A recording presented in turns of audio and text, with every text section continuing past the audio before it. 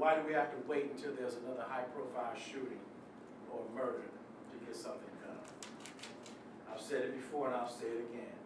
CPD will continue to go after these people to make our streets safer, but we absolutely need everyone to step up to the plate and take a stand and say enough is enough. Now I'd like to turn it over to Chief Anthony Riccio to give you more details about the mission. So I know the superintendent said that there were a total of 81 arrests. There's actually 120 targets, so there's still 40 individuals who were involved in these operations that we're looking for right now, and efforts right now are underway to locate and arrest those 40 individuals.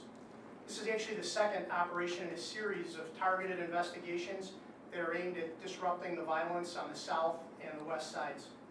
And I want to stress that the common denominator with all the individuals that are arrested and all the individuals that are targeted is violence. That's the common denominator with all. That's what puts them on our radar.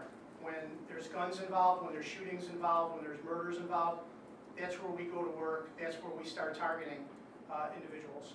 And then just one more comment. One of the guns that we took off the street last night on the west side is actually a machine gun capable of firing 40 to 50 rounds in just a matter of seconds. So the fact that we took that gun off the street alone is going to be a big impact to crime in the west side.